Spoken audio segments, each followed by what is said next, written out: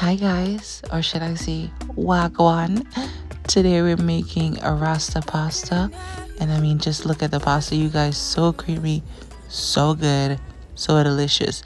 So you want to get your bell peppers and you wash them first, of course, and these are the colors that I'm using.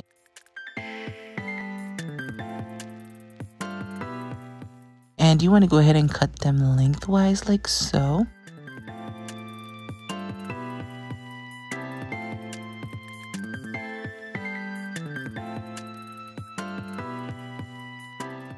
Alright, then you want to go ahead and boil your pasta, and this is the pasta I'm using. It is very similar to Penne, as you can see, pretty much identical. This one is just a little longer and skinnier, so I either go between this one or Penne. And you want to follow package directions, of course. When that's done, you're going to drain it and set it aside.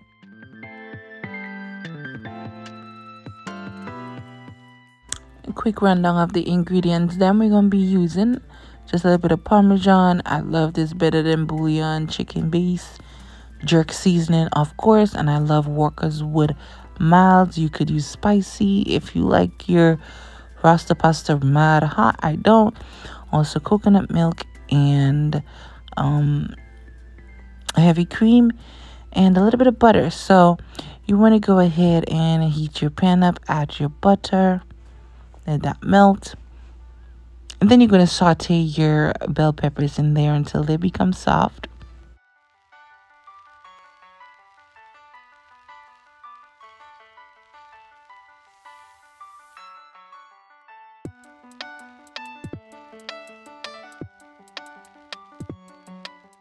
Then you want to go ahead and add your heavy cream.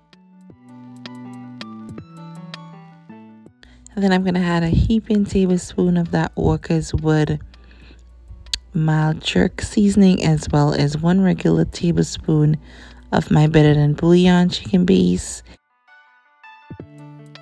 And then I'm going to go in with some coconut milk, but I'm using it in the powder form.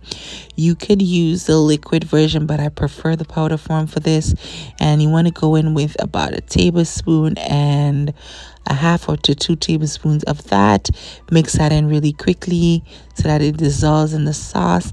And this is what add that extra it's like that secret ingredient in your Rasta pasta. So good.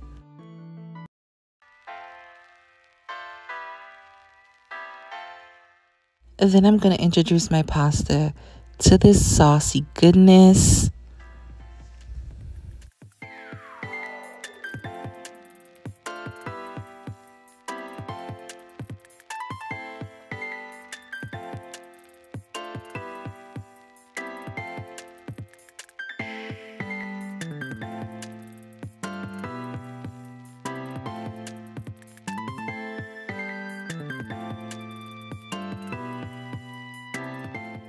Then I love finishing it up with some parm. I love adding a little bit of Parmesan to my Rasta pasta.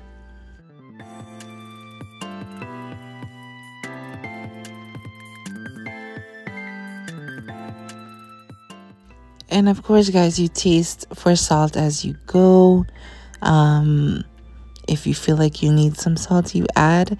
I actually didn't really have to add any salt in this, like the parm, the jerk seasoning, and all of that, the chicken bouillon, they all added just enough salt for me. I didn't need to add any. Now, don't tell anyone I told you this, but you're gonna add a pinch of brown sugar in there. Just a pinch. As you can see, it was literally just a pinch. You mix that in and you're done, you guys. As you can see, the sauce has thickened up. It's not too runny, not too soupy, but it's also not dry as well. This was so good. And as always, I'm gonna list everything you need to know in the description bar, and I'll see you in my next one. Laters.